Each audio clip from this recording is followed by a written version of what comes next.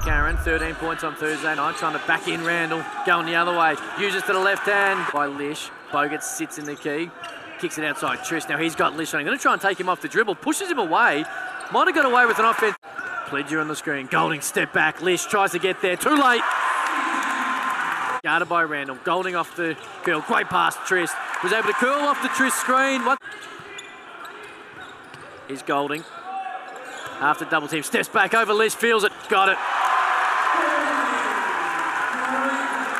No double teamers coming, and Chris Milner, guarded by Ware at the top of the key. Tries to take him off the dribble. Goes to the left.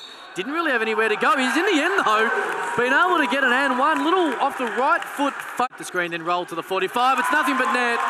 Great pass. Great cross-court pass by Mitch McCarron to a wall. And Bogut's been able to keep it alive again, this time unsuccessfully.